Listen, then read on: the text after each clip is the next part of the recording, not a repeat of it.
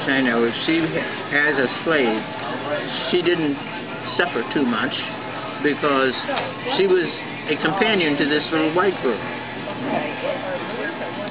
The bad thing was her living conditions, where she had to sleep outside the girl's door, on the floor. Now that to me was very sad, but the little girl and she apparently were very good friends, because the child would come home from school and teach grandmother to read and to write. And she used it to good use after slavery ended, because that's how she earned her living, was teaching other former slaves to read and to write. And at the time of the Emancipation Proclamation, she was about 15 years old. So she was still fairly young, but she was a young woman and thrust out into the world.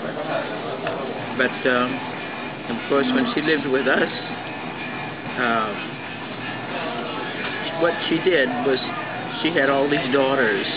There was Sister Rosa, Aunt Mary, Aunt Sally, Aunt Olive, and she made, and of course my mother. And she would swing around maybe 6 months a year, then go on to the next home and spend 6 months there, or whatever length of time that they agreed upon. And while she was there, everyone, all the children just loved her. And she would do a lot of sewing. I remember she would mend socks and things like that. And that's pretty much